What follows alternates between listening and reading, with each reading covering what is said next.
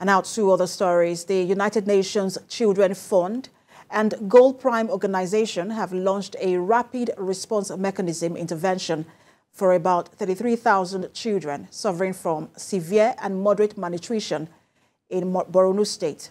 Now, this move is aimed at improving the health conditions of children who are survivors of the 13-year Boko Haram insurgency. And Jesse Tafida reports.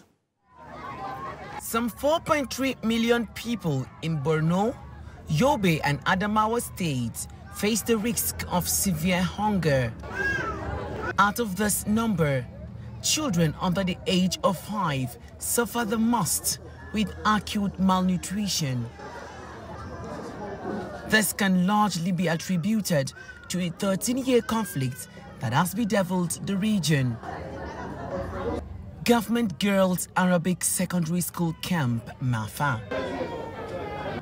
Over 30,000 displaced persons take refuge here. The muddy streets of the camp are filled with children roaming about.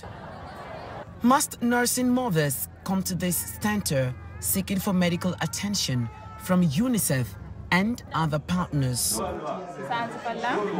It admits over 30 children on a daily basis due to malnutrition. Hadiza Ahmadu carries her 8-month-old son, Ali, in her arms. He's suffering from acute malnutrition. She tells TVC News how UNICEF has been of help to her ill child. She says Ali has been ill for 2 weeks now. That's why I brought him to this place early in the morning. UNICEF has assisted in giving us drugs, which I will ensure I follow accurately for my baby to be strong again. UNICEF says it will continue supporting the over 33,000 children suffering from acute malnutrition in the region.